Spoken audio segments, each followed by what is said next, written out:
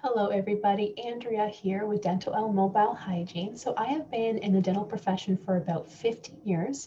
I have now owned my own mobile dental hygiene practice for about 2 years. And it still amazes me how many patients I see have cold sensitive teeth and they've been living with that all of their life or for as long as they can remember. But let me tell you, you do not have to live with cold sensitive teeth. The cure, if you will, can be very easy, but it can also take a few steps to get there. So it's not as simple as saying, this is why you have cold sensitive teeth. Here's a toothpaste. There you go. It's so much more than that. So what I do when I see my patients is I first look at their enamel. Do they have thin enamel? So I'm going to show you guys a couple differences. So I'm just going to pause the video for 1 second and I'm going to show you what I mean by thin enamel.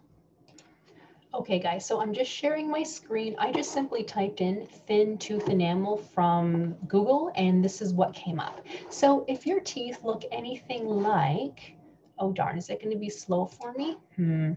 Darn. So can you guys see this? So I'm just gonna not click on it, but I'm gonna show you guys. So if your teeth look anything like this one here, see how it's a little bit thin.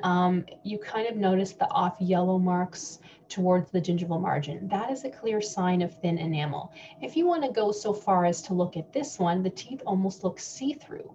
That's thin enamel. But what about if your teeth look like this? Notice how it gets yellower, almost brown towards the top parts of the teeth, typically called, long in the tooth. So if your teeth look longer, this is a clear sign of gingival recession, okay? So cold sensitive teeth can be from many things, from thin enamel, from when the teeth developed, they were just thin, or from gingival recession, which is where you could have brushed too hard as a child, a teenager, and the gums that normally cover the teeth are now exposed. So your tooth is exposed where the second layer is exposed, causing cold sensitivity. It could also be from clenching or grinding. So all of those different things lead to different treatments, but they can be treated.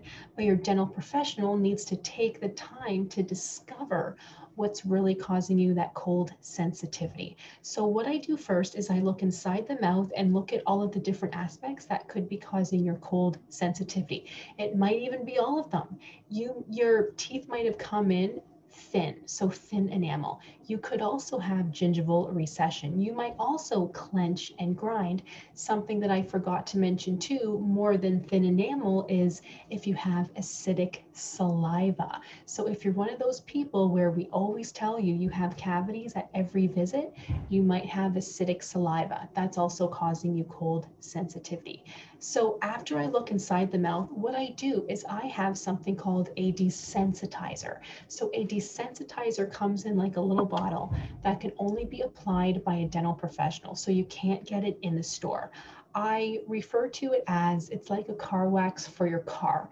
I don't know a lot about cars, but I like to think that's a good analogy, where this desensitizer goes over those sensitive areas of your teeth. It's a thin, clear coating. You don't see it, you don't know it's there, but it's there to protect the outside elements. So your teeth can't be cold sensitive because your nerve isn't getting those messages to be cold sensitive. So I apply the desensitizer where it's needed. It does take about 20 seconds per tooth, which isn't a long time, but it can take time if it's every single tooth.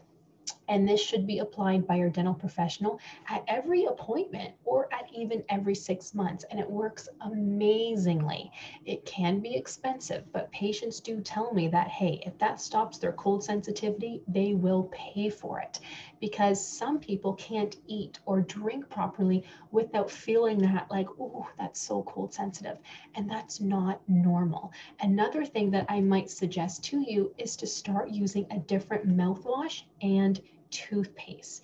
Because if you think about it, your teeth are inside the mouth, right? So what can you be doing to constantly be coating and protecting those teeth against cold sensitivity? So I don't like to mention companies of brands I don't like, but I will say there are brands out there that you've probably all seen commercials for to protect against cold sensitivity. They do work for 80% of the population. But if your teeth are still cold sensitive after using those products, you you might need something else recommended by a dental professional. So we have products that we can only give you, so you can't buy in store, but we have products that might have a stronger concentration of sodium fluoride. There's also xylitol, but there's also different types of desensitizers that can really help, such as hydroxyapatite, which is always hard for me to say. But there's many different things that we can apply for you.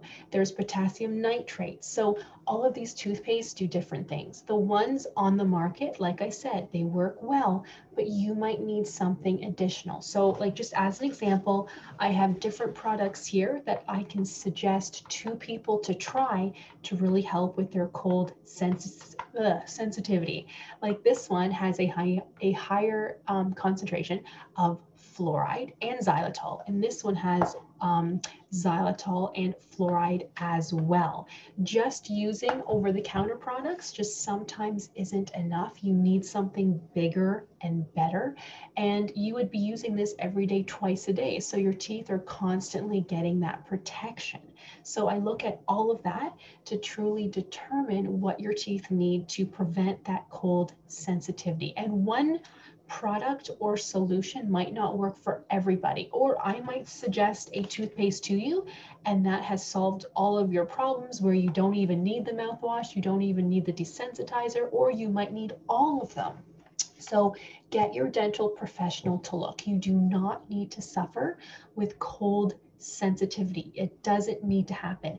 In kind of a more extreme case, I have some patients where they're so cold sensitive that their gums have receded quite a bit, where those areas is where, and it's pretty obvious, that is causing the cold sensitivity. In some cases, I can apply a thin desensitizer over top, but then plus a filling over top of that to really cover up those areas, so there's no way anything's getting in there to affect the nerve to make you more cold sensitive. So that can work too. Your restorative dental hygienist can apply that for you, or a dentist in the dental office. I'm a mobile restorative dental hygienist, so I can do that for you in your own home if that's what's needed.